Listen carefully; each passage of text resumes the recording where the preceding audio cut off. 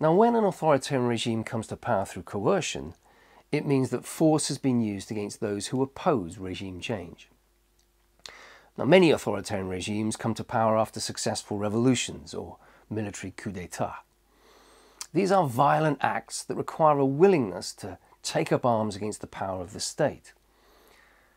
As Mao famously said, a revolution is not a dinner party, or writing an essay, or painting a picture, or doing embroidery.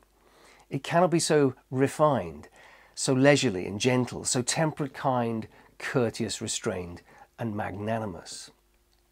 A revolution is an insurrection, an act of violence. Revolutionaries must be prepared to get their hands dirty.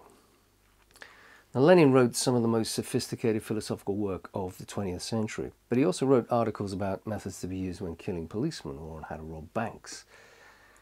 It's also worth noting that although coercion is employed against opponents of would-be authoritarian regimes, it is also used in revolutionary organizations to help instill discipline within the group that is attempting to seize power. It can be just as important that revolutionaries fear the consequences of betraying their cause more than being caught and punished by those in authority itself.